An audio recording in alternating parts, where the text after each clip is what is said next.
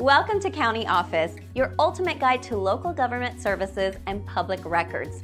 Let's get started.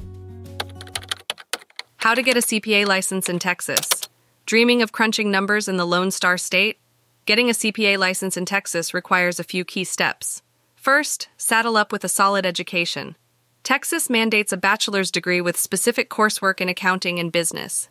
Next, you'll need to pass the Uniform CPA examination.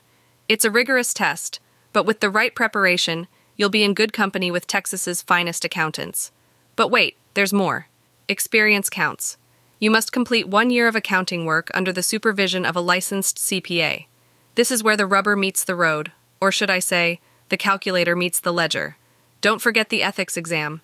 Texas CPAs need to be as trustworthy as a handshake in an old western. The state requires you to pass an ethics course to ensure you're up to snuff. After galloping through education, exams, and experience, you're almost at the finish line. Submit your application of intent to the Texas State Board of Public Accountancy, and they'll guide you through the final steps. Once you've completed all the requirements, you'll be the proud owner of a Texas CPA license, ready to lasso the financial world with integrity and expertise.